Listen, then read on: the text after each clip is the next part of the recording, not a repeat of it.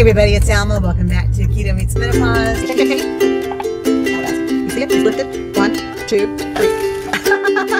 There we go.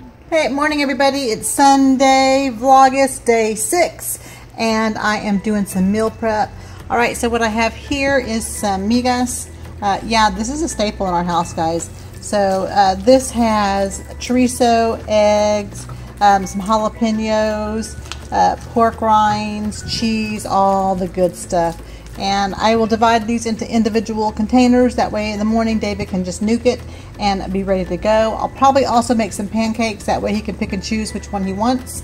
Also for this week I made, I had some leftover pork, and so I made some carnitas. And this also has just a little bit of pork rinds with it and some salsa verde as well as the avocado salsa. So those are two of the items that I made. Might let David have a little bit of both for breakfast though. So this is for breakfast this morning for David and the rest of the week. Let me show you what I pulled out for my freezer challenge. So I'll be making some chia muffins with some of these smokies as well as the blueberries, again for David. And then I have this pulled out from the freezer. I'll probably make him some tostadas with the chicken. I pulled out some ground veal as well as a little bit of chipotle flavored chicken breast. And so this will be for the week as well.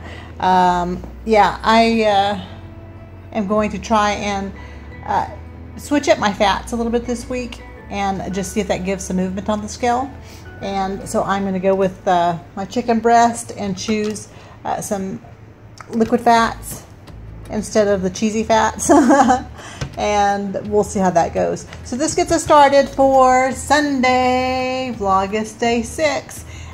Thank you so much for allowing me to spend time with you. If you haven't already done so, please hit the like button, subscribe to my channel, and hit that notification button so that you'll know each time I post a new video. Alright guys, have a great day. Bye-bye. Choice Wednesday, it's so neato. Now here's my wife to teach us keto. Pork rinds, rah, rah, rah. Carbohydrates, blah, blah, blah.